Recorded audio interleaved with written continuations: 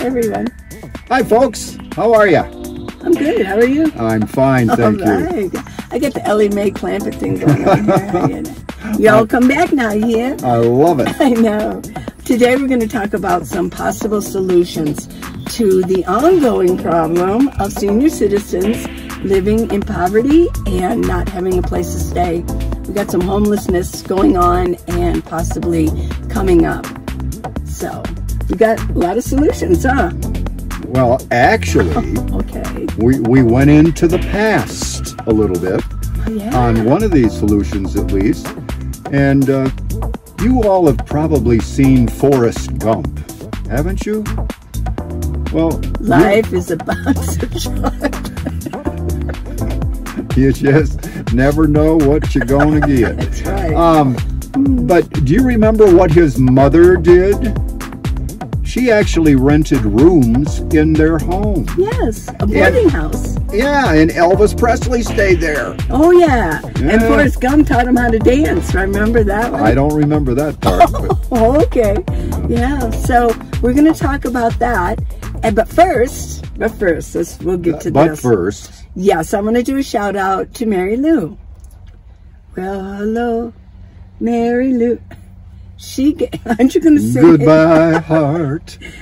Sweet Mary Lou, I'm so in love with you. Yes. Well, she gave me a little present, but I just wanted to do a shout out. I met her today, and she said she watched one of my videos, and she loved it. She subscribed, and she thought this would be cute for my minivan. It's got a little... It is. I know. Thank you, Mary Lou. Oh, look, it's a little pot Holder, huh? Oh, my gosh. This is so cool. She thought of everything. I know it. They're traveling. Her and her husband are traveling in a Class A. And she's just delightful. So thank you, Mary Lou. I love it. Yeah, that's very cool. I haven't had the pleasure of meeting Mary Lou yet, but I bet one of these days I will, very shortly. One of these days, yes. And her husband's from Tucson, too. Oh. There you go. There you go. Okay, boarding houses, the big BHs, yeah. Yeah, they've kind of, as far as we know, they've kind of gone by the wayside. And part of that may be to zoning and regulations and all of this kind of stuff, maybe. Yeah. But don't you think that might be one thing that people could look into? I know. I do. Well, they seem really cool because usually they were, in the past, they were family homes. And they did laundry and they did cleaning, and then they all had that meeting place, and they usually had like supper or dinner, whatever you want to call it. Just the one meal a day. Just the one meal a day. Okay. So but I bet some of them maybe provided like breakfast and lunch. I don't know, but they probably maybe like coffee in the morning, and then people would go about their business, and then they come back and they would all have a dinner together. And so the owner of the home actually did the cooking. Maybe she brought in help for that portion of the day, and somebody would clean. So I think a revival of the boarding house might be a really cool idea. I think it has merit. I do too. With the boarding house, I looked it up, and there was they had a license to use the room, but the owner retained all rights to access. Nowadays, you would probably need to have a good application going, maybe a background check, because they're going to be living in your house, really. Right. Yeah. But that would be more or at the discretion of the homeowner, right? Exactly. Or the landlord, if you want to call them that. So if there was any misbehavior, they came in drunk, or there were drug use, things like that, or they were just loud and obnoxious. Can you imagine having somebody loud and obnoxious in your house? Well, and just playing music too loud. Oh, yeah. Who knows? Well, Elvis probably played music, didn't he? Well, he certainly did. I don't think you got that right. They didn't have headphones back then, but he was just playing guitar. Right. Right. But anyways, yeah. And this was common throughout the 19th century all the way to the 1950s. Now, it's interesting with Boston. Boston? Boston. Boston. Yes. Yes, it was very, very common in Boston in like the 1830s. They say that 1/3 to 1/2 of the residents of Boston stayed in a boarding house. Yes. Pretty cool. Because it made it possible for people in smaller, like up in the hills or in smaller places, to actually move to a big city. And because they were leaving friends and family, and they could find better work back then, and they didn't feel like they were so alone. So boarding houses were very popular, and a lot of people were moving to big cities back then. And I think it might be truthful to say that it must have been a good place to write. Yes, because Walt Whitman, and don't they make Whitman chocolates or something too? Yes, I know. But I digress. Yeah. Walt Whitman and Edgar Allan Poe are famous boarding house renters. Yes, they spent a lot of time in boarding houses. Yeah. Because they were in big cities. But like I said, in the 1960s, the whole thing kind of fell apart. Well, some of the boarding houses were getting older, and they didn't really build them anymore. And probably single family homes were going on back then. And so from the boarding house came the concept of single room occupancy. And what they did there, they had a shared bathroom. And then they had these rooms. So it was sort of like a boarding house, but I don't think there were any, with that, there's no meals going on, things like that. Right. Yeah. So now in a boarding house, excuse me, they would normally fix one meal a day and maybe have coffee ready, a big pot of coffee ready to go in the morning. Yeah. But then the rest of the day, it was do what you will. If you had to go off to work, if you wanted to go to a recreational thing of some kind, you just did your own thing. I think that has some merit myself. I do too. I mean, we could always revive it, just like if they fell apart, we could bring them back again. I mean, we would have to update the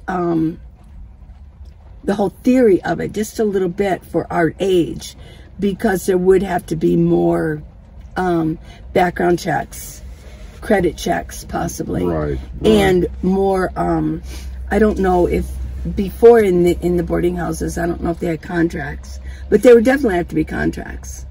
Right. Yeah. Right. And then something very similar to that, I believe, they are called pods. Oh yeah. Where you don't even have a room. You can't call it a room. Right. It's a pod. And I know these are very popular in Japan. You have a box, if you will. Yeah. There's enough room for a bed to sleep in there, and room to store suitcase or your clothing and so forth. Well, along the wall you have these cubby holes or cubbies, something. where you can Yeah. And I mean, it's not much, but maybe for some people, I'm thinking of perhaps the younger homeless, or people that are working and have some discretionary funds to spend. It might be something that would work. To my way of thinking, it's much better than living on the sidewalk on the street. I think it'd be great for seniors. Yeah. Well, I know that you probably on some of that they're like, I think they're 3 stacked, 3 or 4, not 4, but probably 3, maybe 2, 3. But you'd have to have a ladder to get into it. It's like a bunk bed, kind of. Well, I figured the pod is actually about the size of my minivan. Okay, as far as the space at least available. So living, not considering this cab area in the front, but I bet. I think I wouldn't mind it. And then there's a common area to where you can either close your door to the pod. I think there might be curtains, but I'm not sure. I think I'd rather have a door on it, because there are people that snore. I don't know if I'd want that. But you would, if there's a common area right outside where there's a couch where you can join in games or just playing cards or just reading. And then you also have a kitchen, a common kitchen, and then a bathroom area. But you have, they're called pods, and they're popular here and there in California also. And it seems to be a younger person thing, but I would be up for it. Yeah. I think it'd be kind of cool. And they're also in Japan, I think they're popular also in airports. Like if you're traveling, you can stop and just go in. You can rent one, go in and get some sleep, get some rest. Great, great. So I think that's a great idea. And as far as the senior citizens that might be using this kind of thing, at least there are other people around. Should there be a medical emergency, I'm thinking, something like that, at least someone that could check on you once in a while. Well, everybody, I don't think there needs to be a nurse, or a lot of us don't need nurses. I mean, there's 911 and then you take it, you know. I mean, just because we're seniors doesn't mean we have to have a nurse around us. That would be sad. I know. Yeah. So that's our #1 idea. The boarding house, which today almost is like a pod, but I don't see anything wrong with boarding houses. No, I don't either. Next idea is actually my idea. I've had this idea for quite a while, years actually. It's called a referral service, a national referral service. And the concept is referring people to come and share your home. Like for senior citizens, let's say scenario, your spouse passed away and you're living in this house all by yourself. It might be paid for, it might not be, but you would really rather have it shared with somebody or maybe 2 people. Well, there could be a referral service, sort of like, I'm thinking Match.com. I mean, the whole concept has already been there. The software of, like, you fill out an application and then you kind of match people that might, you know, would be suited for each other living together. Right. Because if you're senior, it might be, your house might be paid for, but still, you've got these repairs coming up in your house. I mean, who wants to let their house go?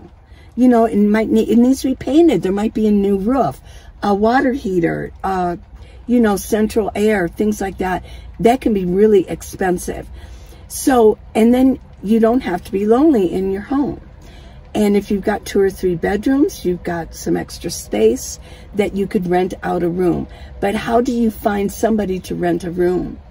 Well, one of the things that I thought was a great idea that you mentioned was getting 2 people together to talk to each other on I was going to say Facebook. It's not Facebook. What's it? FaceTime. FaceTime, sure. Or there's Google Duo or something like that. There's my daughter and I. Or Zoom. Or Zoom, right. So here's the concept. You would have contracts. You'd want to take your concept to an attorney so that you could get everything down the way like a contract. You could have like background checks and credit checks if you wanted that, but you would probably have to pay for that. But in the long run, if you can find somebody really cool to live with and they all agree to whatever you and your attorney want to get the paperwork together, I would definitely suggest getting an attorney to get everything together. Absolutely. It's just a one-time fee. You're going to do it, and you're going to actually have you know, somebody, as if this is your referral service, you don't need to keep running to an attorney all the time. This is a one-time fee to get everything together so that you can offer this to people. Right. And then the person who wants to rent out their home, wants to join this and then become a member, then they pay a small fee. And then if you want to, and you're looking for a home to share with somebody, then it could be a small fee for them too. And then you could get matched up with the right people. I just think it would be a good business to get into. And of course, they wouldn't have to charge the extraordinary high prices of a regular apartment or anything like that. I mean, you'd want to make it reasonable. And I think it could be done. The only thing is, how do you find these people? Well, that's where the referrals. That's where you come in. Referral central, if you will, it comes in. Well, just like on Match.com, I mean, they're not responsible for people that are going to date. Right. And it's same with you. You would have a disclaimer that it's up to you on who you rent your rooms to. Mm-hmm. It's sort of like a boarding house, but just a little bit different. Right. So it may just be a one-on-one situation. Right. The homeowner and the person that rents. Yes. Rather than a boarding house would have many renters. Right. So. Well, if you wanted a background check run, you would probably need to pay for that, and maybe you could suggest somebody in the area that you could do a background check with, and the person renting might want to do a background check on the person that's the renter. Yeah. You want to make sure that person is not Nurse Ratchet or anything. Right, or Was that her name? Nurse Ratchet, yeah. Miss Ratchet. Nurse Ratchet. Yeah. We were talking about that today. We mentioned something about a nurse, and I said, "Oh, it sounds like Nurse Ratchet." Yeah. So one floor of the cuckoo's nest. So there'd be something to check out for people on both sides of the table. Yeah. And it could be good for everyone. Oh, it could just all be done. It could be done. Everything is possible. But it is an idea. And I've had this idea up here for quite a while.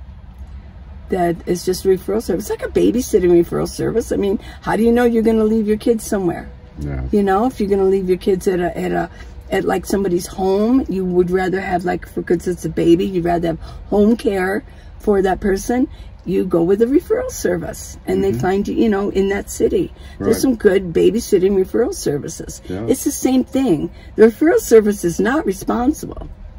They have an application thing, and it's up to you, yeah. But this is a lot less risky than putting your baby in a home or something like that. Right. So that's our second idea. Yeah. Now, the third idea was actually brought to us by Danny on a comment on the last video, I believe. And that is the Escapees RV Club offers a care center in Livingston, Texas. And this would be a place that would provide a safe haven for members whose travels are impacted because of age or health problems or whatever. You can actually live in your own RV at this care center. And therefore, you're surrounded by like-minded people that love RVing. It's like an RV park, obviously. But they do have a place where you can stay. They have a room available. And even if you're I read about it, even if you stay in your own RV, you still have place inside where you can keep some of your stuff in there. And they offer laundry. They offer, what else do they offer? Free transportation. Right. Like once a week, going to the store. Yeah. Games, socializing. Right. They have outings. Yeah. And I think what they call it, there is an acronym, CARE, and that is Continuing Assistance for Retired Escapees. Right. Which is pretty cool. I think so too. There's supposed to be, we didn't fill out the form. You have to do that to get the pricing. But it's supposed to be affordable. Well, it's a nonprofit organization. Right, right. And if you like to volunteer, they are looking for volunteers to go there and help out. Yeah. Right. Isn't that cool? It is pretty cool. I think so too. So, Danny, thank you. There are things out there that are available. I know. Already. Well, their goal is to delay or eliminate the need for a nursing home or assisted living. Which, as you know, many of you, most of you, is much, much, much more expensive to go into a nursing home or assisted living rather than something like this program. So now you say, well, I'm not an escapee. I haven't escaped. But this is an idea. This could be expanded upon for somebody else, just for Nomads. That it could be a nonprofit organization. And there could be a building built or an existing building and transformed into something like that. Actually, Lee, we have heard of more than one person who has bought acreage, whether it was, I think one was in northern New Mexico, and other locations. Yeah. And I don't know how they've set this up exactly, but they want to get other people to join them somehow. I'm sure there's a cost involved, but they want the other people to join them and have your own little RV park, if you will, on the acreage that these folks have bought. So I think it's a great idea. There are some things happening out there, and we just have to keep our ear to the tracks, as they say, and find out what these things are. Well, let's say that somebody can't afford it, you know. So in coming up, we're going to come up with another idea where we can help get some individual help. If there's a fee for it, that somebody wants to help, because basically, like if you watched our last video, we have some actual real life, real stories of people out there. And there are so many people helping them. And I don't want to say, I was going to say having to help them. They want to, but it can be a burden for some of us nomads to be out there constantly running them into, I mean, we got to worry about our own, making sure that our own vehicles stay top notch, because in these days, you're on a waiting list to get repairs done. And there's not a lot of us driving brand new vehicles. Right? True. I know. True. So there's a lot of people doing more than their share of trying to help out some of these nomads who are really, they were doing well. Well, you just need to, if you haven't, go see the video right before this one, the dark side of van life. Yeah. And then of course go to the very first one of this one. Yeah, the truth about van life. So there's some stark news out there. There's some stark stories. But if we could get something like this going and have them all over, I don't know what the legality is, but I know that probably if you're going to start something like this, you would have to have the zoning, and you probably want to at least visit an attorney to see what the legalities are. Definitely. Oh, yeah. Definitely. I mean, a lot of people say, oh, you know, oh, what would you do if you won $1 million? Well, I know what I'd do. I'd go see an attorney. That'd be the first person I would visit. And then an accountant after that. But yeah, you want to go see an attorney. Yeah. They're not all horrible. So yeah, that's another idea. There you go. Okay. Okay, number 4, parking lots. Our dear friend Felicity suggested this. Hi, Felicity. Yes. And it's a great idea.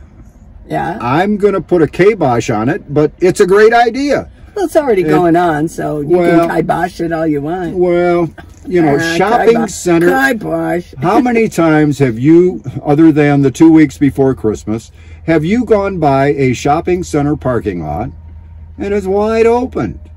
Especially these days, it seems.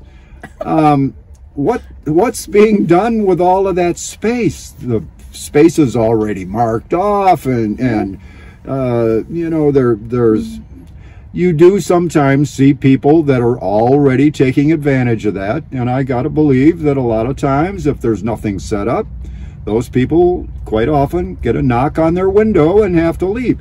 But why not set up something via the shopping center owners or managers or whatever, where people could actually use this kind of thing from X time in the evening to X time in the morning, and then they've got to be out of there. I think it's a great idea. Well, why would they have to be out there? Maybe they're shopping. That's what they'll say. Well, I'm going to go shopping. And what does that hurt? Well, who did this, and who now doesn't want to do it anymore?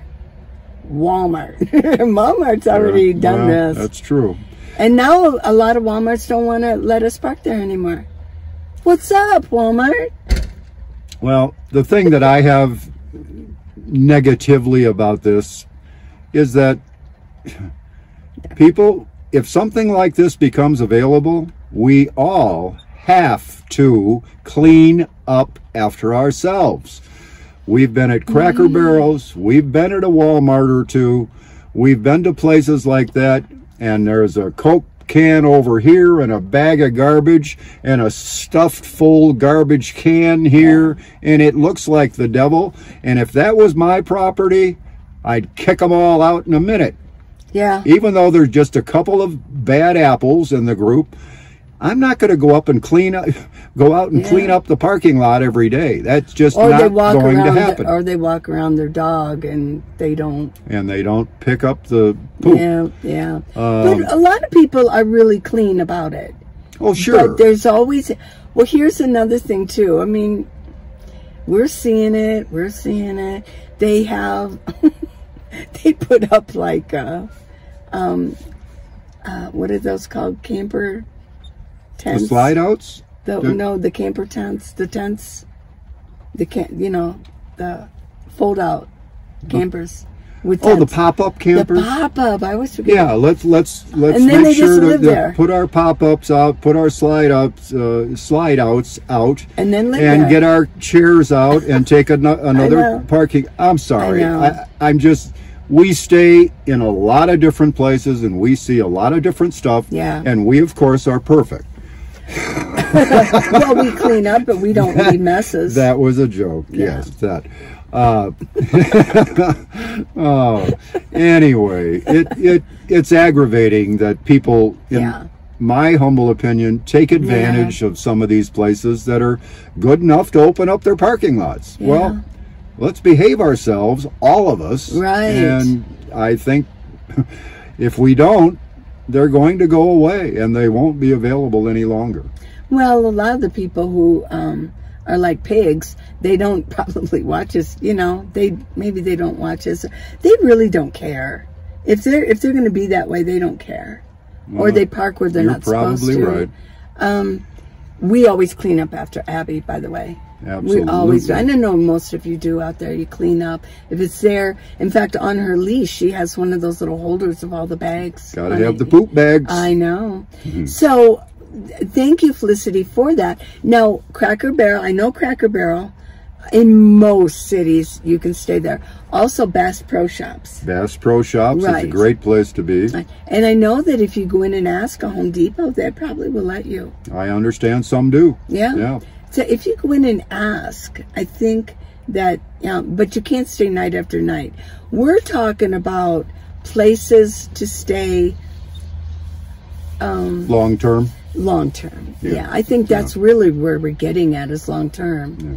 And maybe it might be wise, well, I guess that would be the pop-up camper. I mean, if it's long term. And if they were clean, maybe that wouldn't be such a big deal. I actually like, when I was younger, we had a pop-up. I did too. Trailer. Oh, they were fun. I liked them. Yeah, that would be fun. I graduated from a tent with my two young sons a long time ago to a pop-up, and those are fun. It was nice. Yeah. Well, what about church parking lots? I've heard about this. That's a biggie. It's going on. It's going on, and I would love to see this expanded to where you can stay there. You can just stay there. I mean, why not? A lot of us live in the city. In fact, in America, I know that Gail, hey Gail, in Australia, you said that you didn't, you don't think it's right that people would be nomads in the city. I think in Australia, there's only a few cities, right? Yeah. I think that's true. I'm that's sure true. Gail will set us straight on that. But in America, there's cities everywhere. When you go, I mean, our land is so vast and city upon city that a lot of us, I advocate city life because this is where it's at for a lot of people. Yeah. A lot of people don't want a boondock. They just don't. They don't want to be out in the wild. They want to be, a lot of single females, older. We love the city life. And there's no reason why we can, as long as we're, there's places to go. Now, there is a church group, we understand, or anyway, it's the United Methodist Church. Yes. We understand that many of the United Methodist churches have set up something where folks can be there from, 6 p.m. in the evening till 7 a.m. in the morning. Yeah. I mean, just think of how many church parking lots, other than the Ushers Committee might meet once every 6 months. The Altar Guild might meet once a month. The choir meets once Wednesday night? Oh, I interrupted you, sorry. The choir meets one night every week, and there's only, you know, it's most church choirs are not huge, so you've got 8 to 10 automobiles in the parking lot. Right. Why not use those big parking lots for good? Yep. Exactly. And again, if people behave themselves, picked up after themselves, pack it in, pack it out, call it what you will, I think there's all of that pavement that's already marked off for parking. Why not utilize it? And it's first so that people who live in their vehicles can get some consistent sleep and safe. And I do believe, I did read that they do have a security guard that patrols. Okay. Yeah. And then if they're going to be drug dealers or they're going to be druggies or drunks and play loud music, they will be asked to leave and not come back, probably. I mean, I'm sure they have that system going on, yeah. And then during the day, they can do like what we do. We go to parks, or we go do what we want to do during the day. Do your shopping, whatever you need to do. But it's nice to have some place to go, just to feel safe parking at night. Right. That's where a lot of the fear comes in from Nomads, is that, you know, where am I going to park at night? Where am I going to park? Yeah. So I think that this is another idea, parking lots. Thank you, Felicity, for that. Number 5. I'm sorry? Number 5. Huh? Number 5. High five. Number 5. All right. There we go.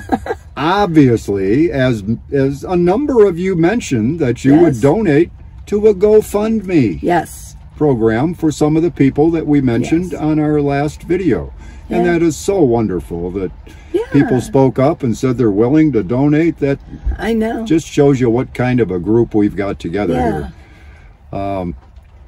But that is, you know, the first thing you have to do is find people that we like, the ones, and we didn't do this so that you'd want to start a GoFundMe program for people that we know, although that could happen. Well, I'd like to, a lot of you said that you'd like to help that one fella who's has such a low Social Security because he immigrated here. So we could definitely, we'll let you know. I think like this channel and with the Facebook group, we could get him something going. Make sure that we'll have to contact the friend of ours that is in contact with him more often.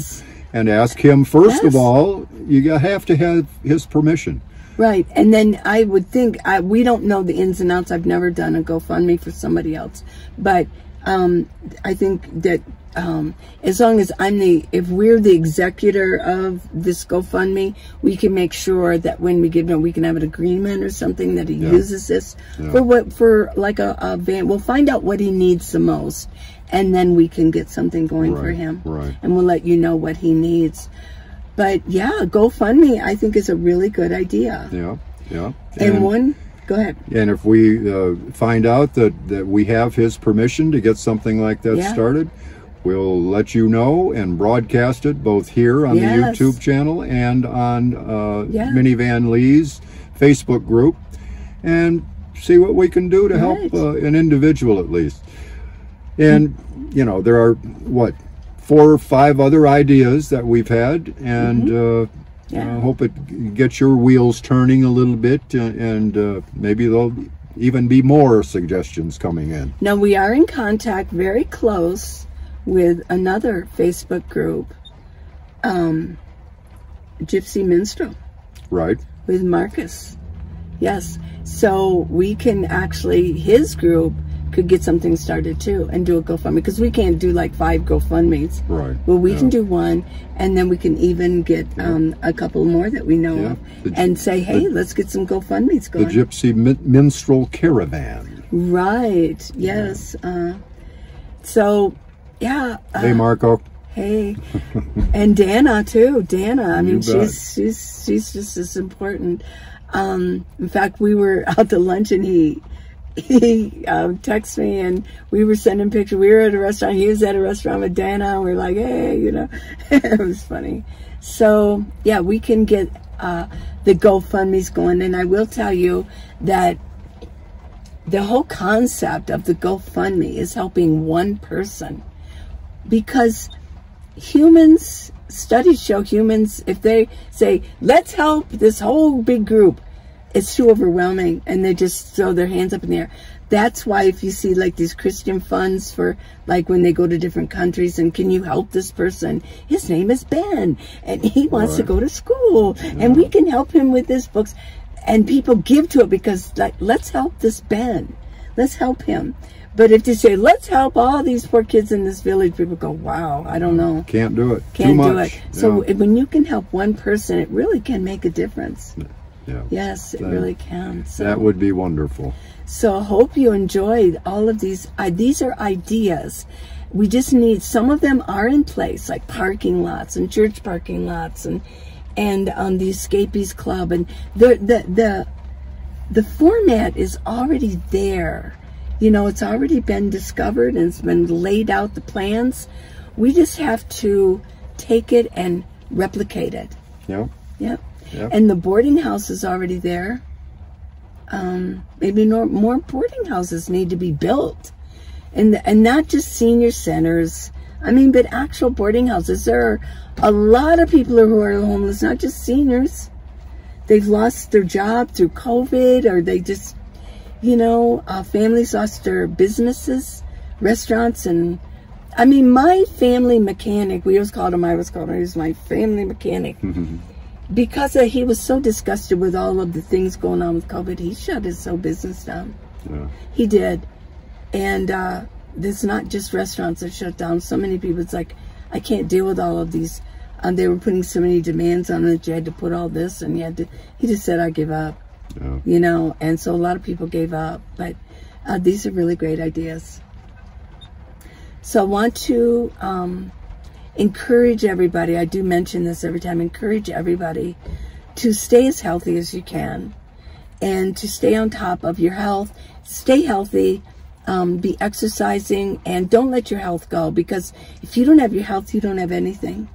You really don't. And then, you know, everything starts going down. You can't work, you can't do extra work. If you want, I've got my exercises on minivanlee.com. minivan-lee.com, minivan.org, oh, you name it, I got them all. So go there, and I've got neck gaiters, I've got arm gaiters, and I have my exercise videos. So hope you enjoyed this series. This is the last one, and if you have any more ideas, leave down in comments and help us with some new ideas of what you want to learn about or hear about from us. Sure. There you go. There you go. All right. So, thank you folks for joining us. Hope you enjoyed it and learned a little bit. I was amazed at the number of comments we got about it's so good to raise these things. It's not all always fun and games. Yeah, it isn't out here. And it's good to talk about these things. There are real people that are really in need of help. And I think we can do some things to really help those folks. So thank you very much, everyone. Yes. Bye. Bye-bye.